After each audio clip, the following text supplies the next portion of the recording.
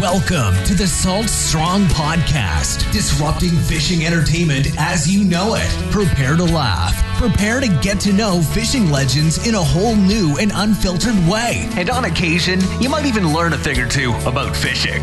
Here's your host, Joe Simons. Like diamonds. Hello, Salt Strong Nation. Joe Simons. Like diamonds, back again. Got the crew. We're talking about why some of the most realistic lures, like this pinfish, baitfish, whatever the heck, this red fin shad. I'm thinking of the pinfish because that was the first time I bought one of these. And I was so excited to use it, and I didn't catch squat with it. And why so many of these really realistic lures that all kind of fool us as fishermen in a tackle store don't actually work that well. Where some of these tried and true lures like a bucktail, which looks nothing like I've ever seen in the water, or this Alabama leprechaun jerk shad. Haven't really seen a bait fish swimming around like that. Gold spoons. We have all these things that don't look like anything, and yet they keep working year after year, decade after decade. So we're going to try not to bash any one company or brand. Same point, we always try to be the Consumer Reports here at Saltwater because we don't have any sponsors. We've had a lot of people offer, and we reject every single one because we want to tell you like it is. We want to, honestly, we want you to have the best stuff and catch more fish per hour than ever before, which is the whole mission behind Salt Strong and really the whole reason we created our Insider Club. So we got Luke, we got Tony, we got Justin. Guys, where do we even start here? Do we want to talk about these lures that have kind of fooled us as fishermen first? I kind of do. And I'll just tell you, my very first one was that big, I believe it was Live Target. It was that big pinfish. I think it like won some awards at ICAST. And I get like disappointed in ICAST every year because they reward some of these things that just because they look so realistic and there's like zero proof they've ever even caught a fish before. It's like, oh, most innovative lure design, and no one's ever caught a single fish with it. So I remember I got out there, Luke, we even did some underwater footage, and this pinfish, it looked so realistic. Like you couldn't tell the difference between that and a real pinfish. And yet I couldn't get a bite on the thing. And I don't even know where it is. It's probably rusted out or thrown away at this point. And so that was like one of those, like, man, here I am buying. And these are expensive lures, by the way, these realistic ones. I'm spending all this money and the things hardly even work. And yet we use things like Slam Shady and I mean, look at this. This doesn't look like anything. I mean, you can kind of maybe say it does, but like these bucktail jigs and spoons, and yet these things just keep working, tried and true, day in and day out. Tony, look at that. What is that thing? Come on. I've never seen anything like that underwater. Yeah, these, I don't know. They must, resemble the profile when they're underwater, but that's got to be the most unrealistic thing I've ever seen, but it catches really big snook. So, and for those of you listening, Tony's got a bright flare hawk. It had hot pink and all kinds of colors. It looks nothing. Bright green, bright green. All right. So what do you got, Justin, Luke? What have you been burned by to start off first in terms of lures that look really realistic and just haven't produced? I remember. This is funny. I gotta hold this one up. And Luke and I talked about this. So I have the Live Target live mullet or whatever they call it. Make two different color styles and a bunch of different sizes.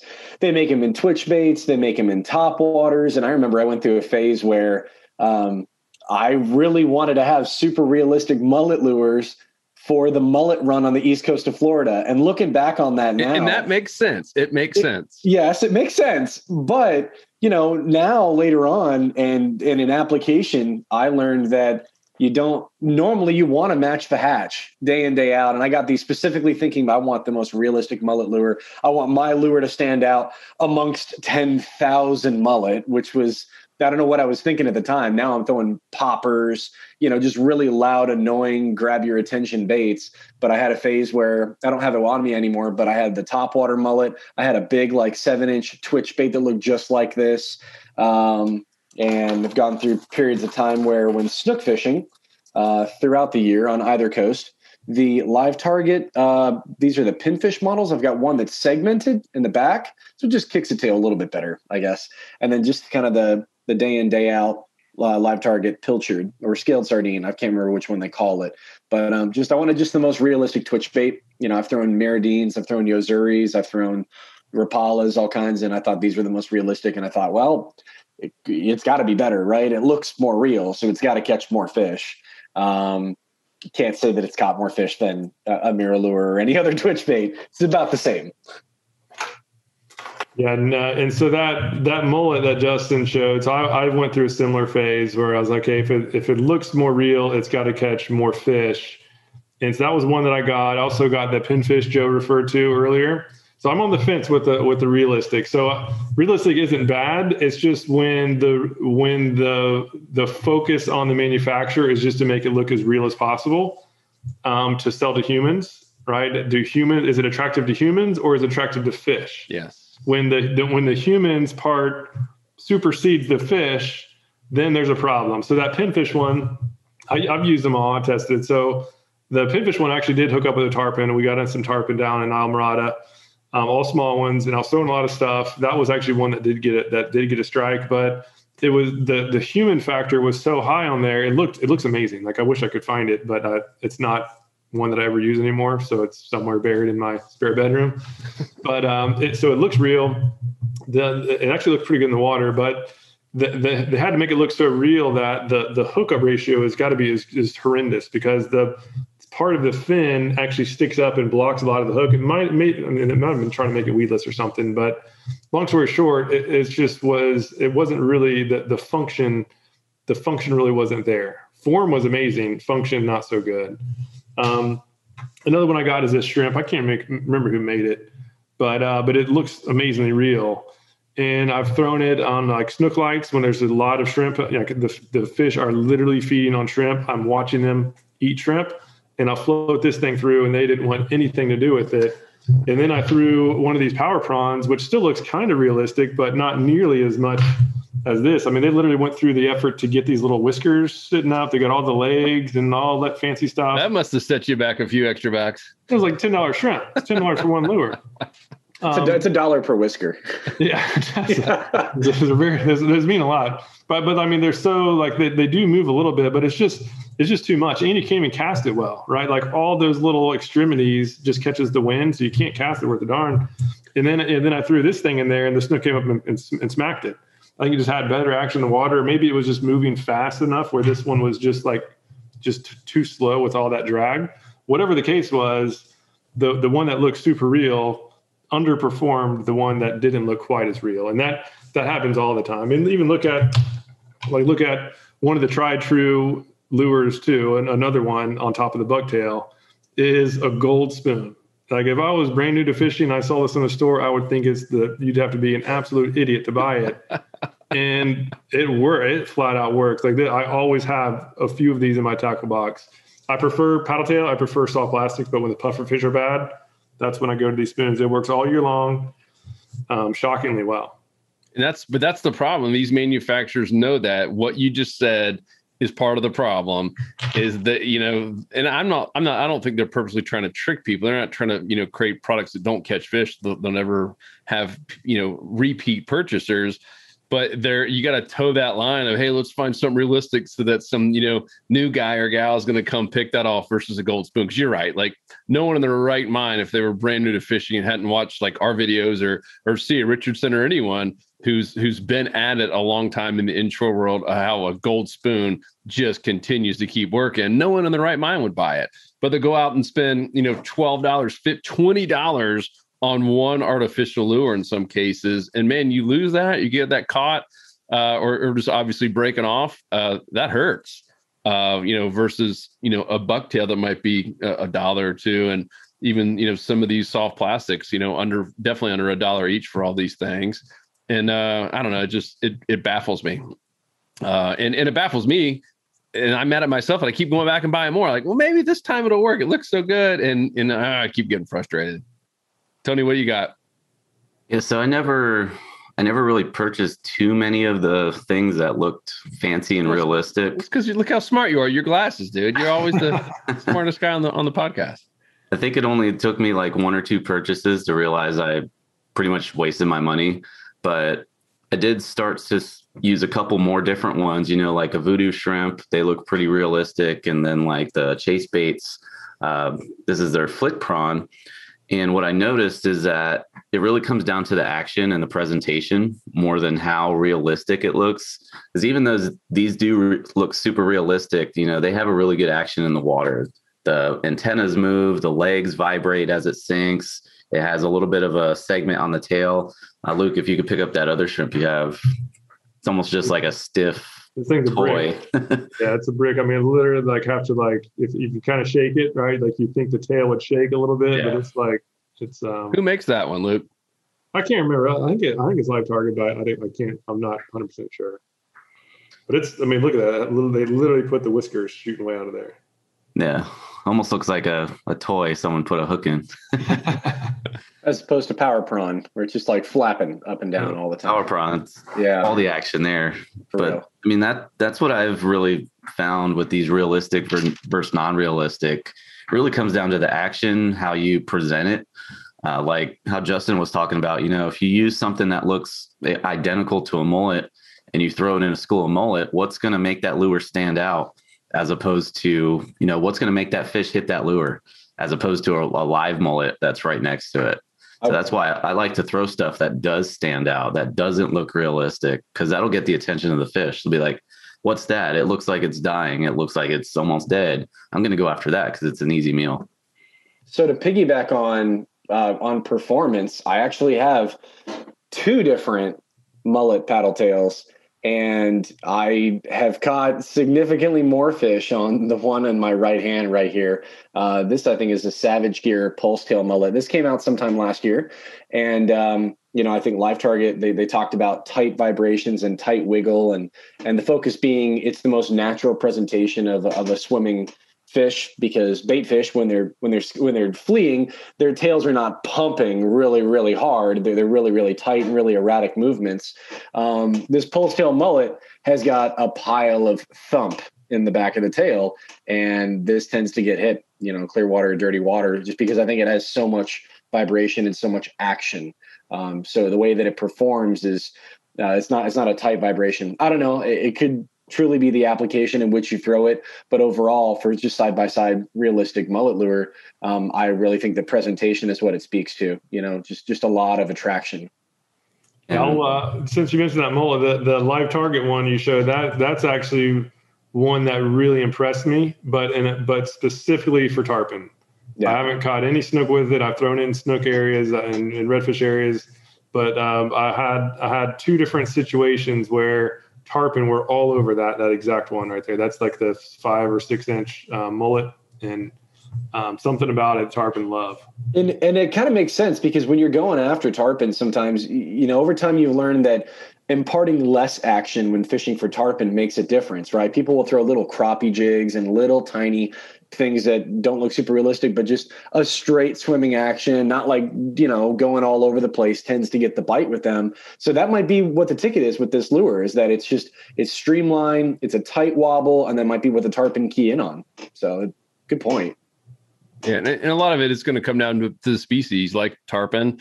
We're a big fan, and this is one that does look really real, is the chase baits. Big fan of these. And these look crazy real. And let's talk about sheep's head. Like, why do you guys think these work so well?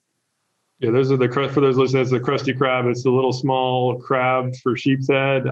I like it because just looking at underwater footage, yes, it looks real, but it also does have good motion. Like, it has some action in the water, because these legs, you see I'm barely shaking it, and these things are going all over the place, whereas I'm shaking the shrimp the same way, and like nothing's moving at all. So like just on the fall, these little legs are moving around. Like, it actually is enough to catch their attention. And sheep's head are very wary fish, so I feel like sheep's head examine their meal way more than that's where I was going with that, right? Because we're in general, we're usually on the podcast, and really just Salt Strong in general, it's the inshore fishing, and we're talking about redfish and snook and speckled trout and flounder that are more reactionary. They're just hardcore predator fish. And the sheep's head, if you watch them, they're a little bit slower, they're a little bit pickier. Whereas like this past weekend in Fort Pierce, I was catching all those snook. I mean, I was ripping that power prawn. I was hitting it super, super hard. And it was just that quick reaction strike. They saw it going in the shadows and just nailed it. And so I think a lot of it is species specific too, which is, I mean, probably why Gold Spoon just keeps working, right? It's got a lot of flash and it's just right there in their face and they just can't resist swiping at it. Whereas you tried that same thing in front of a sheep's head, like good luck, right? Have you ever caught a sheep's head on a Gold Spoon?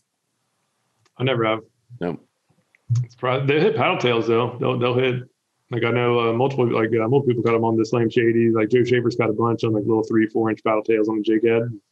I still haven't, but they'll hit it. But even the spoon, like I did some underwater footage of the spoon. This is the gold, the gold Johnson silver minnow. And from behind, most of these fish, I've been doing a lot of underwater experiments where I tie the camera on the line and just watch the lure and how the fish comes up and gets it. And they'll pretty much always come from behind. They'll see it from far away, and they'll kind of slowly come in, and then they'll track right behind and blow. And so that spoon, they're just seeing like a little wobble. So it actually does look like a tail kind of fluttering around. That's what they see, and they come up and just eat it. So they're not so much. What I've learned after looking at this underwater footage is that they're not really coming up to the side to examine it. And it makes sense, right? When you think about it, that's the best way for them not to catch their meal. If they come in right where their prey can actually see them coming, they come from behind. They come from behind and below. And so you really want to make sure that whatever it looks like from where they're approaching looks as realistic as possible.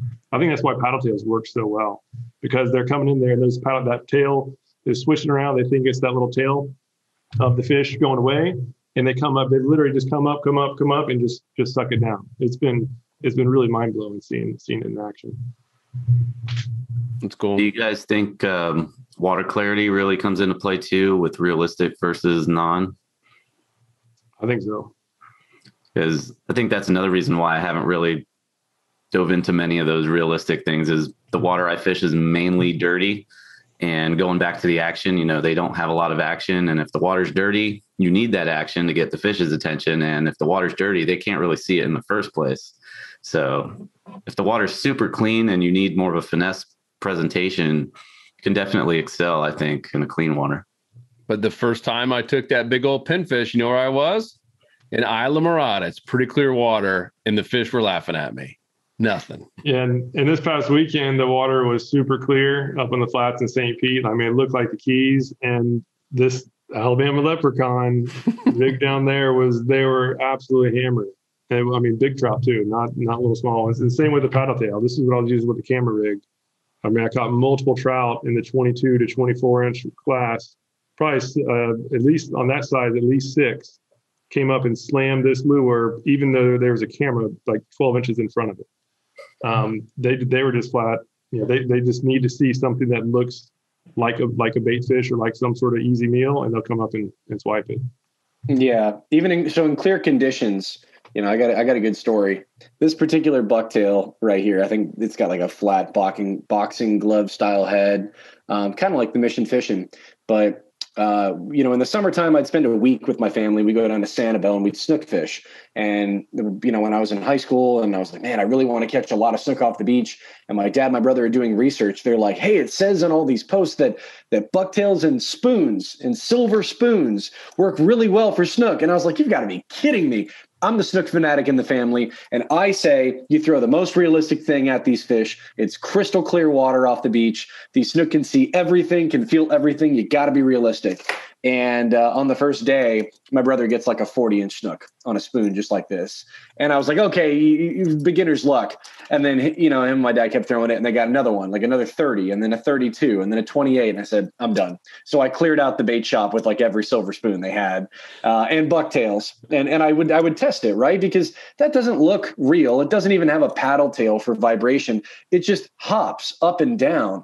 That's really the only action it has. But I was able to sight fish more snook on this type of bucktail than I was something super realistic twitching in front of them and erratic. For some reason, this seemed to be the key. And it's because of its particular profile and the way that its action is. Every action of these lures are different. Spoons are different. They're kind of wobbling and they're putting off a lot of flash and vibration. This is the complete opposite. It's up and down. It's really low profile. It's not going to cause a lot of vibration and disturbance unless you're hopping it through the sand. But for some reason, this small, straightforward, just white little piece of hair got bit. and got bit a lot. It's crazy because last time I checked, there are 0 bait fish in the ocean that have horsehair coming out their butt. Right? It's nuts. And that thing keeps working. We mentioned it a few times before in the podcast when we had Mark Sosin on, and he mentioned that in the World War II, they gave all the soldiers a little kind of a survival pack in case they were stranded.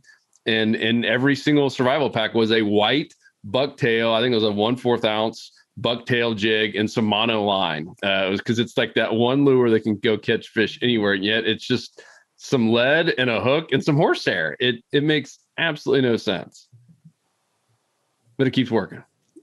That's what Luke, remember in Marco Island, we first started getting into snook fishing. That's all we used, Millie's bucktail, and boom. I mean, that thing and it still produces today. I still have bucktails, especially fishing from the beach. Always have white bucktails on. Yeah, that's what both of us caught our first, 36-inch plus snook with down there at Marco, bouncing that along passes down there and hold on tight. Yep. So what else? What else do you guys have? So in terms of maybe kind of move it over to the tried and true, we got the white, any color bucktail. We got the bucktail. We got the gold spoon, silver spoon, jerk shad, even white spoon too. So it seems like color. I did an experiment on the gold spoon. This is the Silvermeadow gold spoon and the Aqua Dream white spoon. And I took it out. It was like 3 or 4 different days fishing for a couple hours. And I would do 3 casts with one, 3 casts with the other, and just keep going back and forth. Same rod, same reel, same line, everything else kept constant. And not a single day did one catch fish while the other one didn't. Every day they both caught some days a little bit more here. But overall the trend was that they both caught about the same, but more snook on the white Aqua Dream compared to more redfish on the gold spoon, which was interesting. And this has a little bit tighter wobble. So I don't know if it was the color or the wobble, but long story short, it was my core lesson was that either one works, right? It's really about getting in the right spot. And that should be the lesson that we all take from all these is if you're in a good spot, you can get away with some imperfections in the lures, but even the black spoon works. Yeah. But you know what it is? You know why they don't make it very often? It's because fishermen weren't buying it. It's the same reason. Oh, that thing's just not going to work. But even a black spoon, I personally would go gold over that just for overall consistency. But I know a lot of those old school snook guys, they use a black spoon and it still works. But it comes down to the manufacturer's got to make that decision. All right, we know this thing works, but people aren't buying it. So we got to make something a little bit more realistic to fool more fishermen. And I don't know, I see both sides of it. But look at what most of us here at Saltwater do, right? And if even look at our reports, how often do you see, ABC's companies, most realistic pinfish catching their PB, fish? Normally it's just something super simple, like a paddle tail or a jerk shad or a spoon. It's very, very interesting. And we can do this podcast 5 times in a row and people still keep going buying crazy stuff and buying ducks, topwater ducks, and all kinds of things that we see out there. Spiders and bats. One I'm interested in is some companies, this one's from Lure, but they're starting to put more realistic patterns on their tried and true lures. So this is one of I always get confused with the numbers, like something MR, I don't know, but it's just one of their popular lures. It usually has kind of like a silvery flash to it. And now they're starting to put some super realistic designs on it. I'm wondering if it's any better or worse, or if it's the same. Have you guys use these? I just recently picked one up. Yeah, it's not going to, to your point earlier, it's not going to change. I mean, those fish are coming from behind it. They're not looking and analyzing the side of the stripes on there. I mean, that's my opinion. But look at the clarity, Joe. No, but actually that's a really good point, because those CIs, that's like that's the MR27 mullet. They make them in a pilcher. They, a couple different sizes. And MirrOlure usually has a holographic side to it. So it begs to question, which one's going to perform better, a lure with a lot of flash or a lure with a matte finish? I'm not sure. I mean, that might be something to test out in the future. Because I'd take the flash personally. Yeah, me too. I would always take the flash. I just think it's another thing that all you need is one click of a sheen to get that reaction strike. And that's why I'll always fish with a flash lure. But I never thought about, is there any pro to wanting to fish with a matte colored lure? I don't know. Conversation for another day, but interesting. Sounds like a test. From the part that counts most, right? They're pretty much the same. So you never know. Never know. When in doubt, check the butts of your lure. You got horsehair coming out that butt? So I got a different one. So this lure looks super goofy, but come March and April and even in the fall months when the Spanish mackerel show up, hundreds and hundreds and hundreds of these sell, really because the mackerel and some small kingfish will eventually, cut above the line and cut off the lure. But this looks pretty dumb to me. It's just a solid piece of plastic. I think it's got a lead head and a little wire trace that holds your treble hook in place in the front and back. But these are a gotcha plug. A couple companies make this style body now, but it just sinks really fast and it darts left and right as it sinks. And it's just meant to be super erratic to get the attention of bluefish and Spanish mackerel. Really seasonal lure. But if you've got, bonito or fish that are busting and going crazy, this has one of the most erratic actions out there, and it's super easy to use. You just throw it out and you just jerk your rod and reel, and it just kind of goes all over the place and it gets bit. But that's no mullet right there. That looks like nothing I've ever seen in the water. And Wyatt did a good report on that, fishing from up here in North Carolina, and that gotcha. Yeah. Yeah, just kept working. He kept Spanish mackerel after mackerel.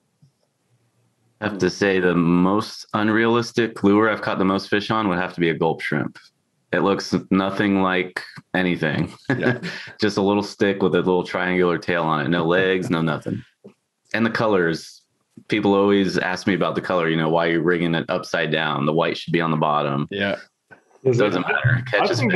I'm wondering if they mess that up because the new penny, the jerk pattern has the darker color up top and the lighter on the bottom. And then the shrimp, it's the light up top, the dark on the bottom. And that's just totally against the consumer behavior. Because Tony, that video you did I think it has like 100,000+ views. And of all on the comments, there has to be 20 that are saying that you're an idiot for rigging it upside down. Just because they literally, I don't think they would purposely make the shrimp that's opposite to buyer behavior. It was interesting. Well, for one thing, shrimp don't have really a color pattern. They're pretty much all the same color. So I don't know. I don't think the fish care. They don't analyze it that well to go, wait a minute, that color's not on the right side of that shrimp. I'm not eating it. Yeah, and that makes it even more funny that people are calling you an idiot for rigging it upside down because they're not double-sided. Like they're one color. I have plenty of video and pictures to prove. But I'll say another one as far as lures that look like they would be terrible and you should never get it, but actually are surprisingly good, is this bad boy right here for barracuda. We were down in the Keys and we put these things on. I have a lot of good footage will be coming out soon. They go crazy over these. This is a CUDA tube. It's a green tube, bright green tube with one little hook on there. And it looks like a thing of seaweed basically, but those CUDA go crazy over it. It looks like a kind of an eel in the water. And yet you could throw other things at them and they weren't touching it. Yeah, it was insane. I'm wondering how it does. I want to throw one under a snook light. Maybe they think it's a ballyhoo or something going through real quick. So I'm curious to see how that does. I've seen some guys take jig heads and put silicone tubing on them, use that in the dock lights. Yeah, like that like yellowish tube. Yeah, Justin Napier. Or even like a Publix or like a McDonald's straw or something. I was just going to say that. Instead of using gotchas, there's commercial guys that take a straw and they somehow jerry rig a hook on there and throw it out in mackerel schools. And they're like, oh, yeah, man, I get these straws for free from McDonald's. I just put on a hook on it and they're getting fish on it. And I'm like, that's ridiculous. Sometimes it's just the simple stuff that works. And yet all of us, maybe except for Tony, have been guilty time and time again of buying $20 lures and getting a little bit frustrated. It'll be interesting to see what comes up next in terms of how more realistic can they make these things. And here's another one that I recently got. This is for sheepshead as well, and this was highly recommended too. Like there was a lot of videos that was like really heavily touting this thing. It's made over in Australia. So it was $14 for this darn thing, and I mean it looks cool, looks realistic, but like these legs are like really hard rubber, and they don't move at all. And then comparing it to this Krusty Krab, which is like everything moves. I still haven't caught anything with it. Again, almost all these will work. I'm sure they will catch some fish. It's just are they better than the other options that are much less expensive? Yep. So $12+ for one, or $8 for two, and the $8 for two has totally crushed it as far as actually catching fish. And trust, for those of you listening, maybe skeptical, which we've spent a lot of money on this stuff. We want them to work. Just like Luke, I mean, you don't want to spend $12 on the crab and not have it. Not like we're hoping these things. We're just like all fishermen do. What do we got, Tony? Tony's. So this was probably my worst investment ever. This is an animated lure. You can see it's got a prop on the nose. Oh, wow. My gosh. Water activated, and you have to charge it. So when you put it in the water, it sits there for a second. I actually did a video on it just to show people how ridiculous this lure is. But you put it in the water, and that prop starts spinning, and it swims around. It swims around like a bait fish would. Please catch a fish on that. I'm afraid that if I actually did, it would probably break or fall apart. Something would get damaged. This prop is really fragile. That would definitely go. It's already rusted. I only had it in the water once because water can get into that little cavity where the prop is. I remember, Tony, that ad. They're running ads on social media for that dumb lure. And it had more shares than like any how-to video we've ever put out on Facebook. And it's because fishermen are fishermen. They, oh my gosh, this is amazing because it goes by itself. And if you look at the footage on that video, remember, Luke, I showed this to you. They were stealing other people's videos, catching big fish that weren't even using their lure. You can even see it because we look at this stuff. We slowed it down, and you could see the fish. It was a big bass. And it wasn't even that stupid lure. So they had like no proof it worked, but they had just stolen people's, like some pretty big YouTubers that we know. They had swiped their content and made it look like they were using their lures. And so you never saw the actual lure. You just saw them fighting a big fish and reeling it in. And I was like, man, what a scam. And I'm sorry you fell for it. That's maybe the glasses. Maybe that was prior to. Must not be wearing the glasses that day. Yeah, that was before you were wearing glasses. I have to say it was ICAST's fault. Just like we were talking about, ICAST, they show all these fancy things, and people at ICAST start talking about it. Say, hey, did you see this lure? It looks so amazing. And I was like, well, let me get that and do a video on it. And yep, I don't know, $40 now in the hole there. Oh, that was 40. Wow, that's got to be a record. I don't think I've spent that much. That was the most I've spent on one lure. There's people out there that spend $100 on like a handcrafted swim bait, though, over in like Lake Castaic in California, and big bass guys spend like upwards of 3 digits. A pretty $100 bill for a custom swim bait. And sometimes they work, right? Like we're talking about realistic lures. We're talking about, throwing a realistic lure that might not perform as well as like an Alabama leprechaun. There's some realistic lures that do work. Okay. Like, we didn't pull or show this one up. This is, I think, a 9-inch spool tech stretch. This is the mullet pattern. And I've got a couple fish on this. You got to really take care of it so that you don't get water and rust up on the copper crimp, but looks real, performs well, catches fish. But it's not the same for every real looking lure. It's all about what you're fishing for, what's the presentation, what's the action of the lure. It really just depends. Yeah.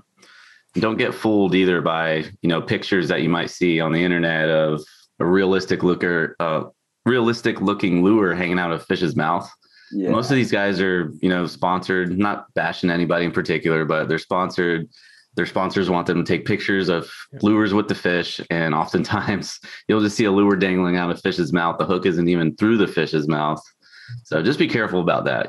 We do post pictures of fish we catch with our lures, but we have video proof to back it up. Yeah. You can really see the whole pick or it didn't happen. No, video or it didn't happen. And we're covering that. So for sure. Yeah. that's another thing why we're not sponsored. Everything we use is tried and true. That's why we have it on our shop page. That's why we promote it. So yeah, and we're coming up. It might be another couple months because we want to do it right. But if you've made it this far, we'll let you kind of know about it. But really, an inshore tackle index, just simplifying everything that you truly need to consistently catch fish all year long. And we just want to, because that's what we want. We want it simple. Like, no one wants to have to go spend an extra $1,000 if they don't have to on tackle to catch fish. And you got guys like everyone here. I mean, I watch Luke because I get to fish with him once a week, and he keeps using the same basic stuff, using Alabama Leprechaun and a Slam Shady and same kind of jig heads and mono line. I mean, he's using the most affordable stuff there is and consistently just catching fish. Because Luke, you touched on it. All this stuff is great. We all love buying lures and we all love buying tackle. In fact, I think you should. It is fun and it's unique, and it is kind of cool to even just buy something new and try it out, whether it be a lure, rod reel, etc. But end of the day, none of it matters unless you're in a feeding zone. And that's really the focus of our Insider Club. And now we're doing our live coaching calls every Thursday with our members. And of course, we have our smart fishing game plan every Friday morning goes live. And that's where in 10 minutes or less, we literally tell you exactly what types of spots to fish to catch inshore saltwater slams, redfish, speckled trout, snook, flounder, even some sheepshead and mangrove snapper, depending on the time of year. And just try to simplify it. We want to make sure you're in the right spot with the right tackle at the right time and tide, et cetera.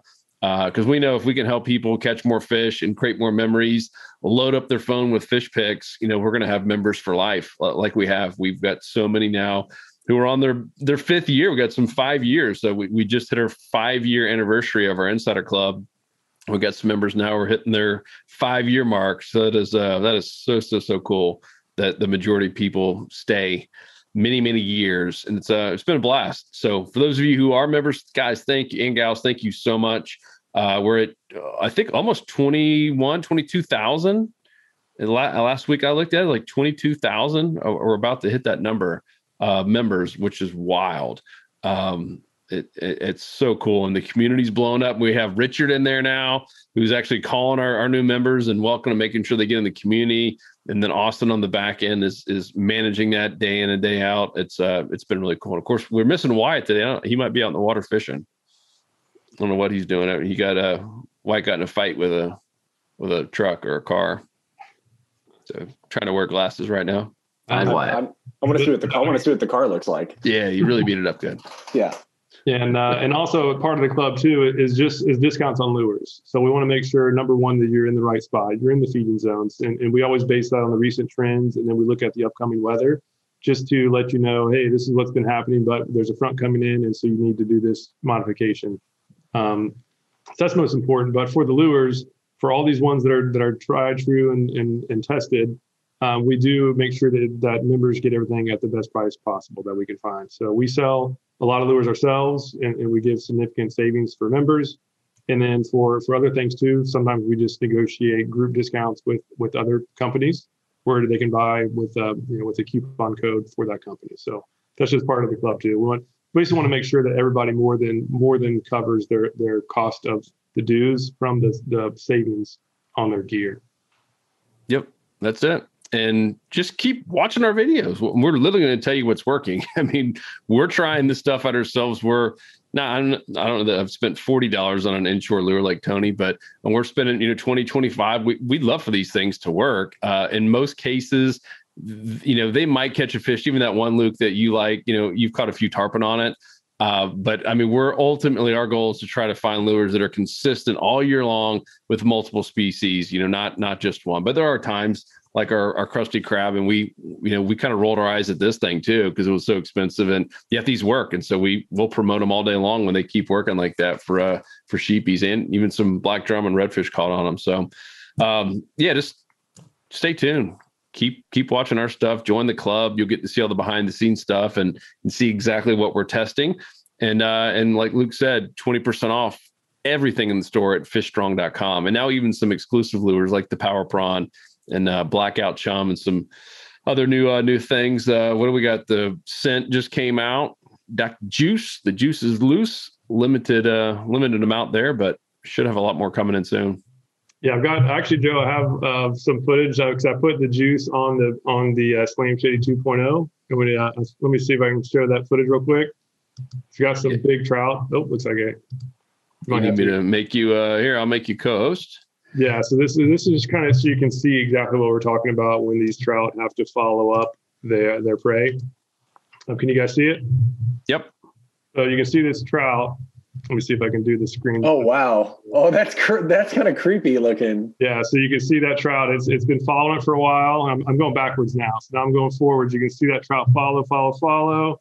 This is a 24-inch trout, by the way. So, dude, it's right. So it's what if you're listening, this trout is tracking this Slam Shady, and it's I don't know, 4 inches below it. It's coming up now. Yeah, it's coming up now. So it's getting really close. It's got his eyes like totally locked in.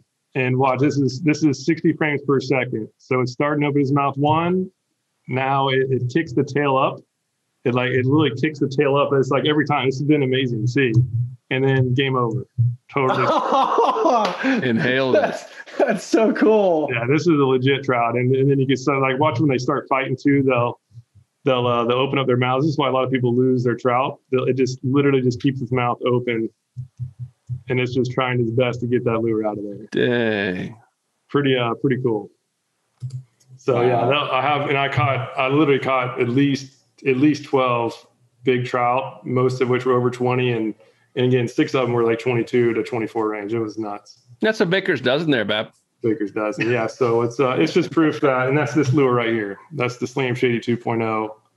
Like, in a store, it wouldn't like stand out as being like super amazing. It just has really good action. Yep. No, that trout tracked it, like you said. Like he wasn't it wasn't reactionary. Like that fish looked at it and committed to it. I mean, that was the second big trout on the same cast. So actually, just about 10 feet before that, I actually had one on and it got off, and then the camera settled down and started going again, and that thing came and tracked it down. It was.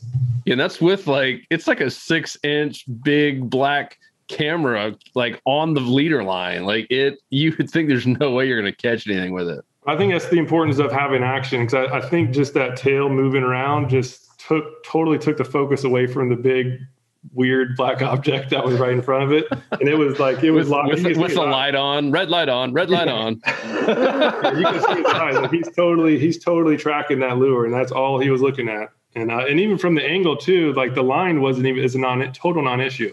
The line, I probably could add 80-pound line on there. Is like once they start tracking it, that line is basically hidden by the lure itself. For a straight retrieve like that. But it's interesting. I'm gonna be taking a lot of different lures out and just seeing what exactly how they respond to different types of lures. So. Now, I think the scent, because I know all that you had the Dr. Juice scent on the new custom scent. It would be interesting to see if some turned away without scent, kind of just seeing how powerful the scent is. So 0 turned away for all of them. Yeah, but that's because you had Dr. Juice on. It's impossible to turn away. Yeah. I can't say that for certain, but all I know for certain is that looking at the footage, every single one that started tracking was game over. Like I didn't catch them all because sometimes the lure pull out, but it was just shocking that they just totally just hammered that thing. That was pretty cool. Wow. All right. Well, I'm looking forward to more of that. I'm looking forward to Tony one day catching some fish on this $40 animated lure or whatever it is. I don't even know if it works anymore. Oh gosh. Oh, too funny. Cool. Well, guys, this is a good one. Everyone, let us know your thoughts. We post all of these podcasts, whether you're watching on YouTube or if you're listening on iTunes or Stitcher, Spotify. We have them all at saltstrong.com. And come and join us in the club. Just 27 cents a day, and we have 100% money back guarantee. Something you can finally be proud to tell your spouse, I just saved a ton of money. I'm catching more fish. I'm going to take you out there with me. I'm so confident I'm going to put you on some fish. Oh, snap. Come join us there at saltstrong.com. We appreciate all of you. We're having a lot of fun. We're having fun on these coaching. What? Oh, he's here. Wyatt. What's going on? Dude, a little bit late to the party, but... Oh, I apologize. I thought we were doing this at 11:30. I forgot to mention, since you're on Texas time, that it was 11:30 Eastern. Oh my goodness! You had a perfect time right before the end, though. So you still. Yeah, we're literally closing up right now, and we were talking. I was like, "Where is Wyatt?" All right, so real quick, tell us what lure were you going to show that maybe his fooled you as a fisherman and didn't fool as many fish? Goodness, this Chase Baits drunken mullet. This is probably the biggest dupe that I ever had, and it's a lot. It's a lot like the Whopper Plopper, but I mean, it's never performed for me, and it cost me probably the price of 3 or 4 of my Super Spook Juniors, and it performs nowhere close at all whatsoever to it. And what is it called? The Chase Baits drunken mullet. It's got like a jointed body with a weird little propeller tail. It's not even. It honestly scares away fish. I've seen it scare away redfish, so I wouldn't recommend this thing at all. It just makes too much noise. Maybe it would be good in super choppy water, but I've tried it in those conditions, and it's never, ever produced. Yep. That's too funny, man. But you can see on the sides, they made it look realistic. Yeah, but it doesn't produce as well as the Super Spook Junior, which is just that simple little torpedo body that produces for me pretty much every time. Yep. Keep it simple. Yeah, we talked about that. We mentioned you earlier. What did you have the gotcha plug, Justin? And it looks nothing like anything in the water, and it keeps working. Goodness, yeah. I've caught a lot of Spanish mackerel with that thing. And I mean, I've outfished a lot of other guys on the pier that were using, similar jigs, but they were the expensive, flashy, or it had some kind of extra feathers on it. The action is really what's been most important for all these lures from what I've seen. And even water coverage too. Like in the gotcha, especially for Spanish mackerel, the roamers, like they could be all over the place. And if you get a plug like the gotcha, that cast and out, it's like a bullet. There's like no wind resistance. It's just a real dense, kind of aerodynamic. It looks like it's like an arrow. That thing launches. So the pier fishing, I think that's like hard to beat. You can cover more ground than everybody else, and it has good action in the water, good enough, and that thing produces. Cool. Well, guys, we're approaching now 50 minutes minus Wyatt, who's been 3 minutes. The best. That was awesome. We were literally about to hit stop, and all of a sudden you jumped in. So I'm glad I got to come in here at the last second. I'm mad at my computer. It told me 11:30. I thought it had corrected for the time change. Oh yeah, and that's crazy time. So all right, well, guys, come join us at the Insider Club, where you get all of us and Wyatt, who's usually always on time, even a few minutes early. So this was a fun. He was early if it was. Yeah. Good times. Thanks, guys. Peace. We out. Cause fishing, it's in my soul. It was